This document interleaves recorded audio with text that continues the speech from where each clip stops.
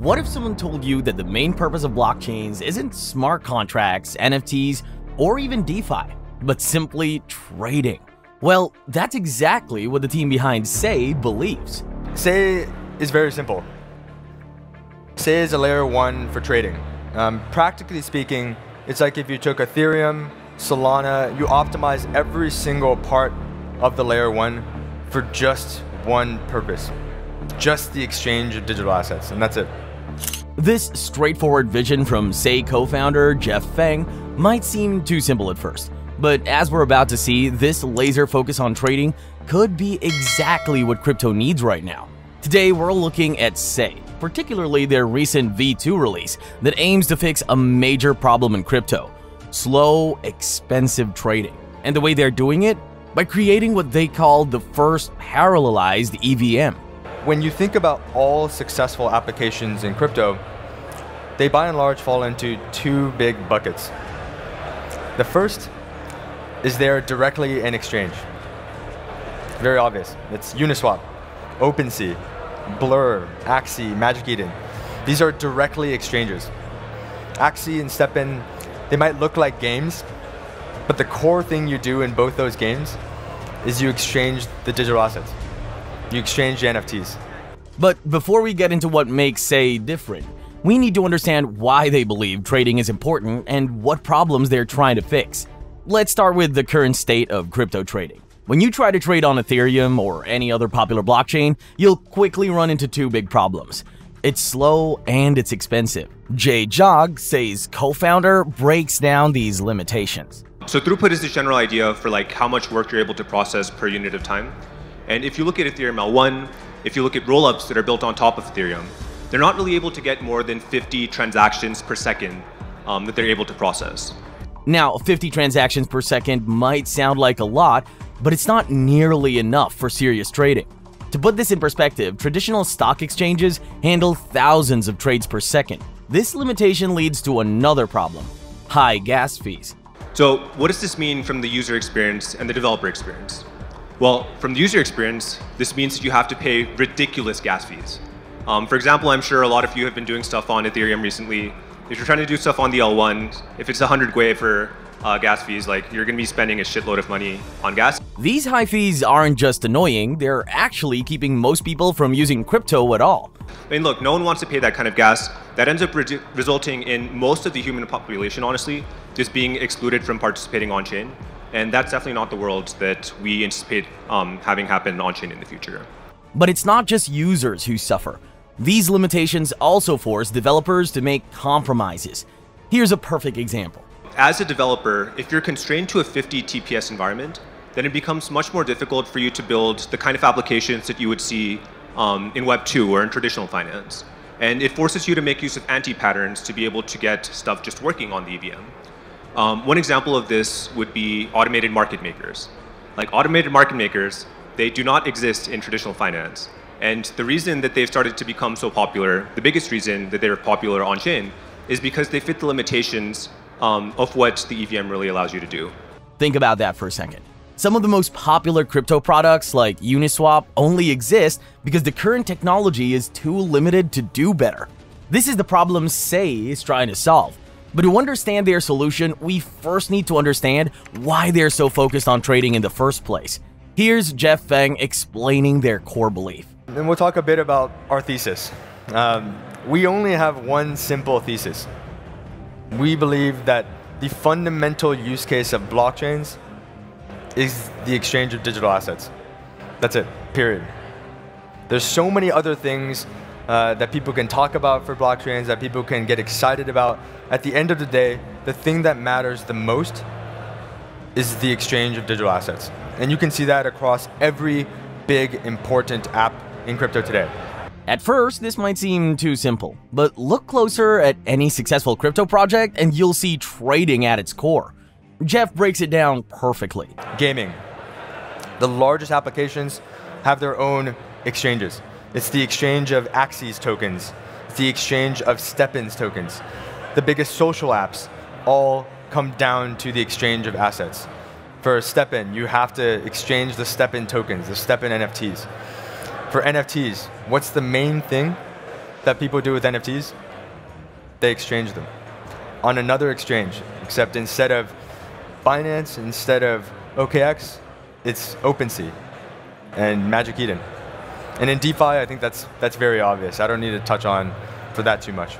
Even apps that aren't directly about trading still depend on it. The second big bucket of successful, widely adopted applications is indirectly trading apps. MetaMask, Tether, USDC, Aave, they're not directly trading apps, but all of their demand organically still comes from trading. Tether and USDC, stablecoins, they have deep product market fit as a trading pair. They are used to swap out of one token to another token. It's the main reason why stablecoins are used. MetaMask, most of the users that go on MetaMask, they end up in the same locations. Uniswap and OpenSea or MetaMask swap. Jeff then makes an interesting comparison to traditional industries. And most industries are dominated by publishers. In gaming, those publishers are Activision, EA, Epic. If you and I wanted to create a brand new game, we'd go to Activision. They'd take 5% of the game revenues and they distribute it to all the GameStops, the Steams, and help distribute our game. If we created a brand new drug together, we'd need to go to Pfizer. They would help distribute our drug to all the hospitals and everywhere else. In music, if we created a brand new song, you'd have to go to Warner, you'd have to go to Spotify. They will help distribute that song. The same thing happens in crypto. Right now, Ethereum is crypto's biggest publisher, which is why most projects still build on it despite its problems. But SEI believes they can offer something better, a chain built specifically for trading. And to do this, they're bringing some serious technical upgrades to the table. Let's look at how SEI plans to make trading better, starting with their biggest technical upgrade, parallelization. Jay Jog explains the current problem. So if you have 100 transactions that come in, you'll need to process every single one of them one by one. And this is super simple from an engineering standpoint to implement, but it's not performant. It's extremely inefficient, and it does not take advantage of modern hardware. To help us understand this, Jay uses a simple comparison we can all relate to. Half of you are on your phones right now. Those of you that are on your phones, these machines have multiple cores. They're able to process multiple work streams simultaneously. And if you have single-threaded execution environments, you're not really making the best use of the hardware that you have at your disposal. Think of it like this. Imagine if your phone could only run one app at a time. No multitasking, no background processes, nothing. That would be pretty inefficient, right? Well, that's basically how most blockchains work right now. SEI wants to change this through parallelization. But if you are able to have the chain figure out what the dependencies are, that is a better end state to get to, because it makes the developer experience much, much better. And that's exactly what we've decided to do with SEI. We make use of optimistic parallelization. Here's how it works in simple terms. And a super high-level idea here is you try to run things all in parallel initially, then there will be conflicts for transactions that are touching the same state, and then you rerun those. The nice thing, though, is when you start rerunning transactions for a second time onward, all of the state that they're touching has largely already been pulled into memory. So it ends up being much more performant because you don't really need to worry about needing to read from disk. The results? According to Jay, SEI is now... From a technical standpoint, SEI V1 is seeing a sustained 390 millisecond time to finality. So it's the fastest chain out there, a magnitude faster even than chains like Solana. Like in Solana's case, you might have 600 millisecond block times, but then blocks don't get finalized until there's like multiple blocks being added. So in Solana's case, it might be like 3 to 5 second actual finality. But speed alone isn't enough. Developers need to be able to build on SEI easily, which is why they're making some major upgrades with SEI V2. SEI V2 is bringing 3 major upgrades to the network. For SEI V2, there's fundamentally 3 things that we're doing. The first is we're adding in EVM support. So this is going to be an interoperable EVM, which will be able to communicate with the rest of the chain as it exists right now. The second thing that we're doing is we're going to be supporting optimistic parallelization. So what this means is that the chain will be able to figure out how to parallelize transactions. Developers don't need to do anything. So developers can just take something from Ethereum L1, deploy that onto SEI, and it will just work. So it's a massive unlock for developers from the backwards compatibility standpoint. And the third thing is that we're also going to be improving the way that state access, state commitment, and state storage works with what we're calling SEI DB. Now, let's break down why these features matter. First, EVM support. This is crucial because the biggest feedback that we've gotten from developers, though, is they want to have EVM support.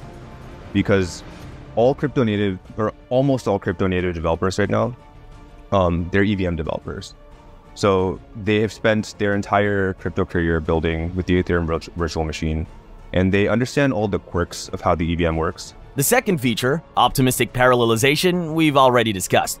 But there's also SEI DB, which solves another big problem. The more throughput you have, aka the more transactions that are processed, the more state that actually gets created. And this is something you then need to account for. And when you have more state, the result of that is it leads to, first of all, more state storage that you need to manage. Like if there's 10 terabytes of state, then most consumer hardware is not going to be able to just automatically support that. You need to start upgrading your hardware. Their solution? A new database system that makes everything more efficient. And that ends up leading to a ton of unnecessary metadata that you're just tracking. When you have these three files that are stored on disk as part of this memory map file system, you're able to avoid all of that extraneous metadata, which helps you get a 60% reduction in the state size, which is massive. Like that is a huge improvement on the amount of data that you actually need to persist. All of this runs on SEI's twin turbo consensus, which delivers incredibly fast transaction times. And this allows us to get 390 millisecond time to finality, which makes it, currently it is the fastest chain that is out there on mainnet right now. And this will continue to be the case for SEI V2. And this has single slot finality with an internationally distributed validator set.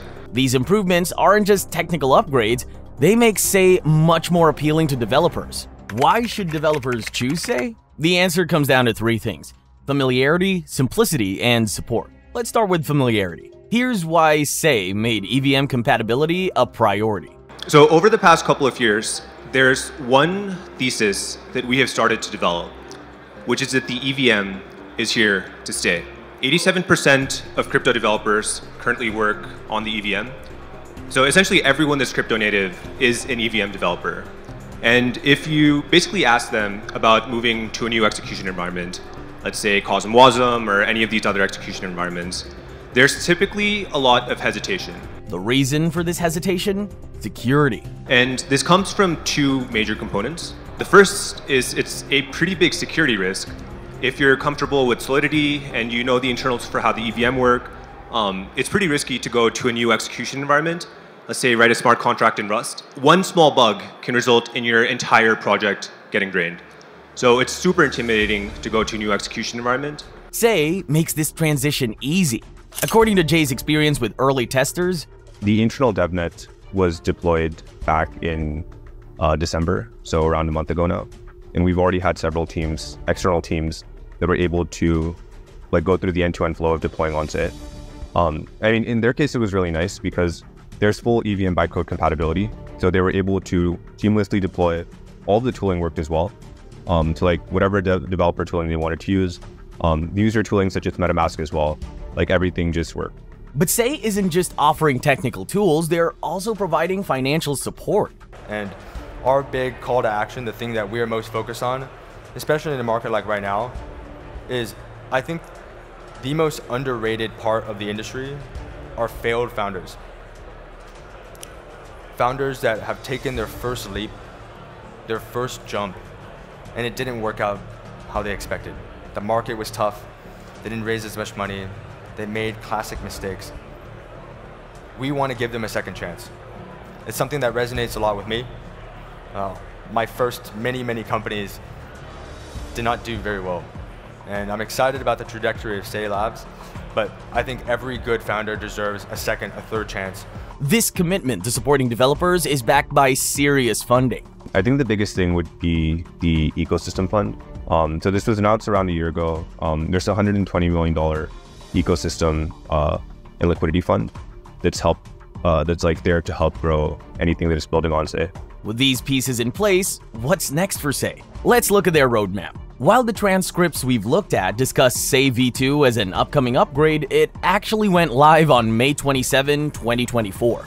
Let's look at what this means for SEI's future. The V2 upgrade, which went live on May 27, 2024, has already brought significant changes to the network. So that brings us to the big vision. Where will SEI end up in 10 years?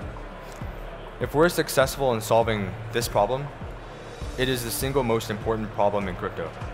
To be able to build an exchange, an application, and have the trading operate exactly like a centralized exchange. There's no difference, there's no trade-off. Today, the trade-off is too high. If you build a decentralized exchange today, you get all the benefits of decentralization, but the user experience is so bad. It is not even practical to think about. It's too big of a gap. Since the V2 launch, we've already seen this vision start to take shape. New protocols have emerged, including DragonSwap, SEI's first EVM-compatible DEX, and Yay Finance, their first lending protocol. The upgrade has led to significant growth, with total value locked increasing by 271.6% in June 2024 alone.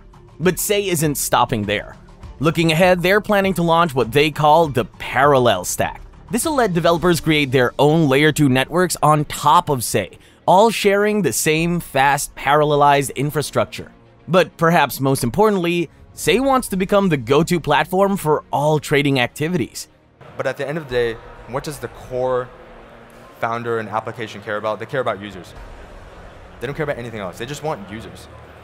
They want to offer the best user experience. They want to keep those users and retain them. And that's exactly the easiest way to think about what SEI is focused on. What's our big bet? Our bet is that the largest publisher in crypto and Web3 will be the destination for exchanging all digital assets. Because that's what this entire industry comes down to.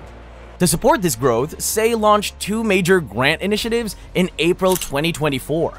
A $10 million creator fund to support NFT and social content creators, and an Entrepreneur in Residence program to help early-stage projects get off the ground. They've also partnered with Gitcoin for a $250,000 crowdfunding round to support new developers. So what do you think? Will SEI's laser focus on trading give them the edge they need in the competitive L1 space? We believe that their approach makes a lot of sense. Most successful crypto projects, whether they are NFTs, games, or DeFi protocols, ultimately come down to trading assets. And with V2 already showing promising results, SEI might be onto something big here. But success isn't guaranteed. They'll need to convince developers to build on their chain instead of established chains like Ethereum. And they'll need to prove that their trading-first approach can deliver the user experience they've promised. Will parallelization and EVM compatibility be enough to make SEI the go-to platform for trading? Or will other chains catch up with similar features? Let us know what you think in the comments below. Thanks for watching, and subscribe for more.